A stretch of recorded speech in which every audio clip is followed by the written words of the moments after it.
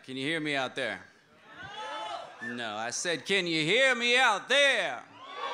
Odd Salon, let me hear you say amen. Louder say amen. Pretty good. All right, let me try another little experiment on you. Let's see how many of you guys catch the tempo of this thing, and when you do, go ahead and snap or clap along. Doom, tock, dot, doom, tock, doom, tock, tock, doom, tock, doom, tock, tock, doom, tock. Great. Okay. Is that enough of a stretch?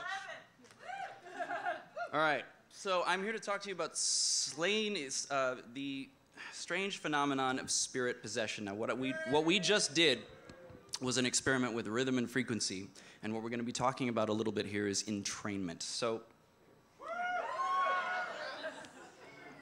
tuck in, muggles. Spirit possession is debunkable. Faith is debunkable. So what I'm going to ask you for the purposes of this particular talk is to look at the phenomenon with me through the lens of practices and traditions as opposed to hard science. Certainly we can talk about the placebo effect, autosuggestion, hypnosis, but what I really want you to see is how this phenomenon is used in a variety of backgrounds. So if it seems weird to you, just remember the words of Marcel. And let's get started.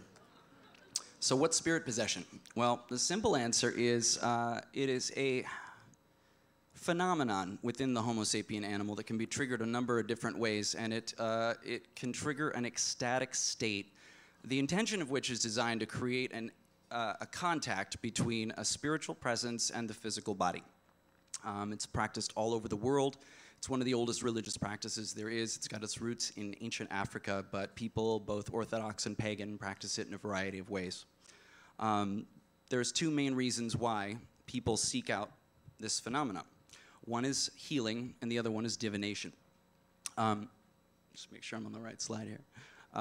Healing, for example, can be things like experiencing unitive prayer, or sort of an absence of the body and a direct contact with the Godhead. It can involve spiritual renewal or healing around a specific emotional or physical trauma. It can also be a great form of catharsis, and some people just do it to receive a blessing. In divination, the purpose of possession is a little bit more specific. It's designed to seek advice or insight from a spiritual source, whether it's God, the ancestors, pagan deities, what have you. This picture here, for example, is the Nichung oracle from the Tibetan Buddhist lineage. Now, that monk's job is to have the spirit of the oracle come into his body and take control of it for a while. And there's video of this on YouTube where he runs around huffing and puffing and eventually sits down with the Dalai Lama, who asks him a series of questions about where the government is supposed to go in the next year. And they take this stuff very seriously. He's the state oracle of Tibet. So when I say this is practiced everywhere, this is one of the little surprises in this talk, is I didn't know just how much everywhere really applied. I sort of thought of typical places like Africa, the Caribbean, New Orleans. So how do you do it?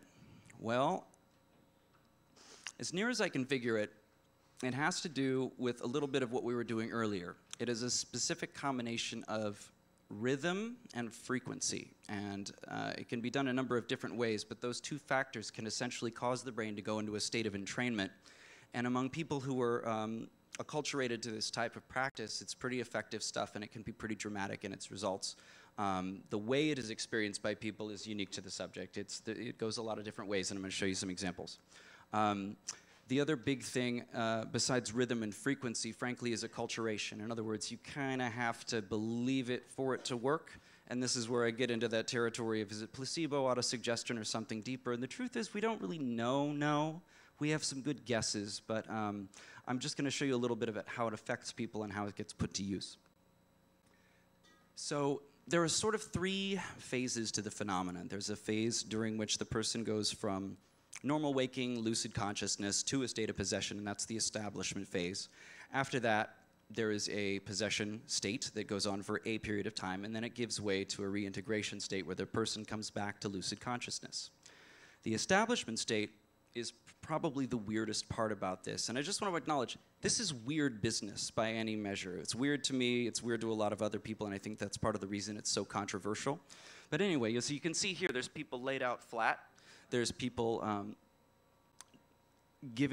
losing their balance here and being held up by others.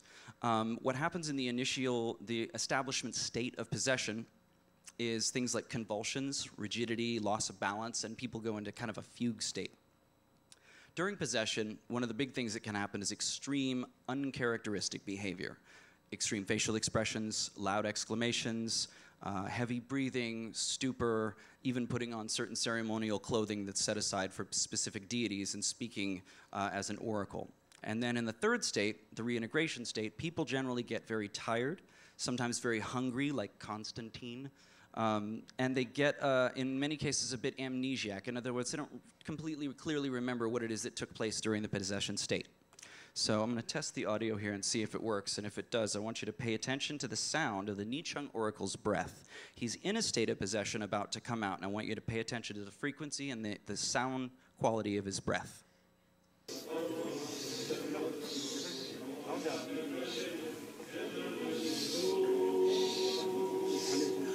Y'all hear that? That psh, psh, psh. So I measured that on an EQ. That's a mid-range frequency, and it can be used for a variety of ways, to stimulate the human brain. If you've ever had your skin shiver when you listen to music, it's a similar kind of a thing, but much more specific and directed against a cultural background. So in this next clip, I'm going to show you the same kind of a thing, and what's happening is this is a Christian setting in which the minister is in a state of possession, or what's called anointing by the Holy Spirit, and he is provoking one of his parishioners into that same state, and the man he's attempting to provoke into possession is starting to breathe in that same way, and it looks like this.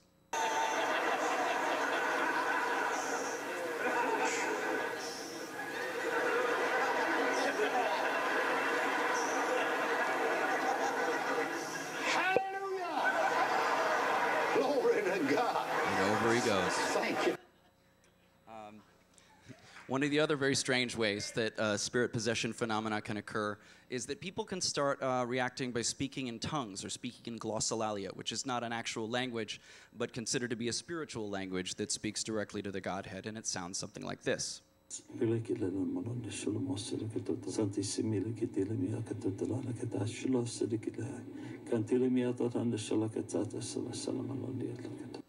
Now, in other cases, some people will be in a state of possession where they speak in tongues as well as speaking as a medium or in an oracular way, where they're passing information from a spiritual presence on to the people that they're speaking to, in the case of this couple here. And I think his advice to them is funny. Yeah, peso noni. Peso noni. Peso noni. You don't laugh enough.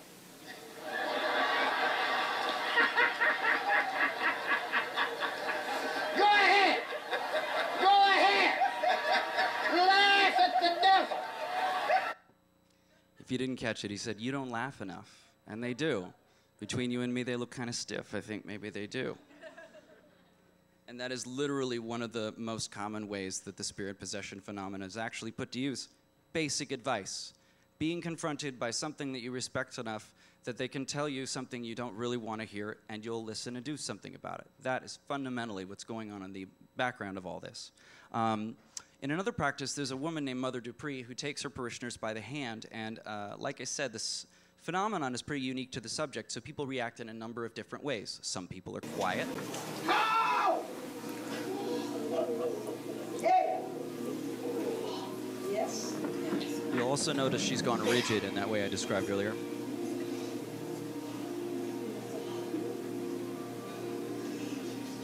There you go. And over she goes. For some people, it's very sudden.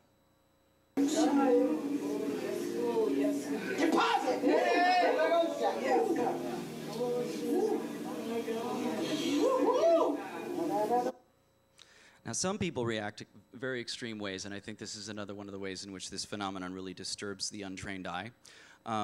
This woman is in a state of both seizure-like convulsion as well as speaking in tongues, so she's sort of hooting. It looks really strange. She's basically expressing glossolalia, having been touched by Mother Dupree.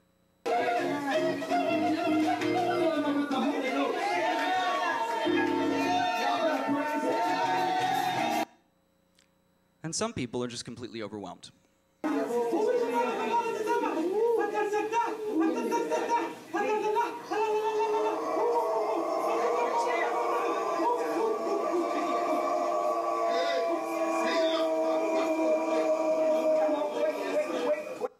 think editing that clip at night, by the way, is why my neighbors probably think I worship the devil.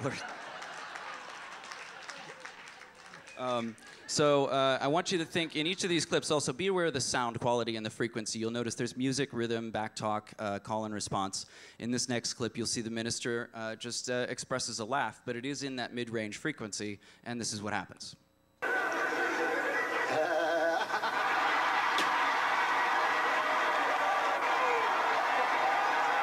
That's it. The other thing that's funny about spirit possession, in a community of people for whom this is a common practice, it can start to work a little bit like popcorn. In other words, one person can experience the state and then touch another person and have them go into it as well. So in this next clip, the central action is the man in the front row, but I also want you to look at the body language of the minister, the man in the front row, and pay attention to the bottom right and what happens to the people around the minister.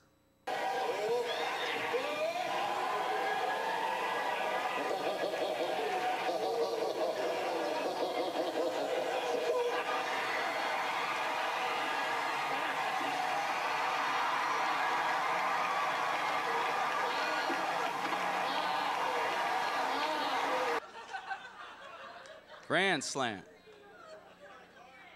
So, as you can see, it's expressed a number of different ways. Some people laugh at it while it's happening. Some people find it very sober, some very, very somber. But what can I say? It's very widespread, it's very unusual, and it's just compelling to see in practically any setting you can find. So just to be a good odd Solani, I decided to give it a shot. This is me in New Orleans, Louisiana, with my colleague Blue, at a ceremony that's held on Bayou St. John every year for Marie Laveau. And basically about 50 or 100 people show up. Sometimes WGNO does a little story on the news. And they do this for the public so that people who are curious can come and observe it. Now, I started observing about 20 years ago because it was just too weird and I had to check it out. So I've always been an observer, but I never signed up with anybody for any kind of serious study or training. I'm not exactly an orthodox practitioner or anything, just a guy who's done a lot of reading and finds it interesting. So here's what happened to me. Basically, I was listening to the drummers, and the drummers are playing Haitian polyrhythms, which anybody who listens to jazz will tell you are enough to get you into sort of a trance-like state just on their own. Just like shamanic drumming, rhythm will get the brain to entrain, and that puts you in a very suggestible state. Coupled with a cultural background where this is your religious practice, it can be pretty strong indeed. And the other thing that I experienced was that I noticed that this singer here put his voice into a pitch and a timbre that was very mid-range heavy, and it sounded like this. It's kind of an irritating sound to hear, but the thing is that it caused a funny sensation in my body. As I was listening to the polyrhythms, and his voice started to hit that pitch more and more, I began to experience a buzzing sensation in the back of my neck, like somebody was blowing on it or tugging on it. And after about 5 minutes of that, I entered into a dissociative state where I felt like I was somewhere between drunk, euphoric, very tired, and maybe tripping. I became aware that there were people around me surrounding me with their hands out to prevent me from hurting myself. And the last thing I remember thinking was, I think the thing is happening. And without going into a monologue about it, basically a period of time passed of about 45 minutes or an hour, during which I don't really remember much, but I know that I was given cigars and a pair of sunglasses. I know that a few people asked me for advice, and I remember it the way you might remember something that happened at the far end of a hallway. After a while, one of the priests came up to me with a handful of Florida water and slapped it on the back of my neck, and I immediately came back into a very normal, lucid state of consciousness. If you want to smell Florida water, by the way, I have some at the back if you're curious. And that was kind of that. And so I came out of it knowing, okay, this is the thing that they've been talking about for thousands of years. That's what it feels like. And right at that moment, Blue snapped a picture. So this is before, and this is right after. And what I can tell you from looking at pictures of myself and knowing me is that that's my, if you've camped with me at Burning Man, that's my the drugs have almost worn off face. But not totally, so shh. Shh. Oh, okay, it happened again for a sec. All right. And so that's basically my talk. There's really too much to get into to be able to condense it down to 15 or 20 minutes, but what I will say is this. It is interesting to look beyond where Google or YouTube will take you. If you look up spirit possession or the Vodou tradition, frankly, you will find a lot of images that are essentially pretty racist. You'll hear kind of spooky sounding music, and you'll see slow motion clips of people with their eyes bugging out in the back of their head with no context whatsoever. So for the purposes of this talk, I decided it was important to make sure we took some images of white people out of context and oohed and ah at them. So I hope you've enjoyed that, and just in case you were curious, Blue also took a picture of the during state, so if you want to know what it looked like, it was this.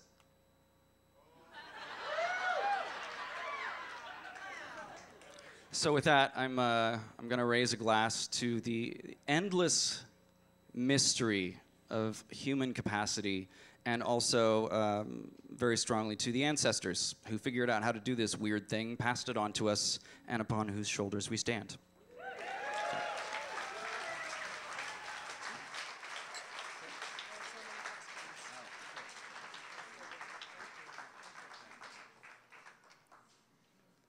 All right, folks, one more round of applause before we wind things up for this half. We have a little project that I want to tell you about right before we go to break. We're building a map of our Adventure Harvey. Adventure Harvey is our tiny Wolpertinger friend. They're all created for us by one of the Odd Salon partners, Isolde. They're all made by hand, and they're all different. And people have been taking them on trips around the world for more than a year now. And Harvey's been all over the place. This is a recent one from the Hill of Tara. This is the other night while we were doing prep for tonight's salon at the reading room at the San Francisco Public Library, the history room, which is an amazing resource. And I'm not exactly sure if somebody here took this picture. It was up on Instagram, but it's clearly a seasonally appropriate debauch.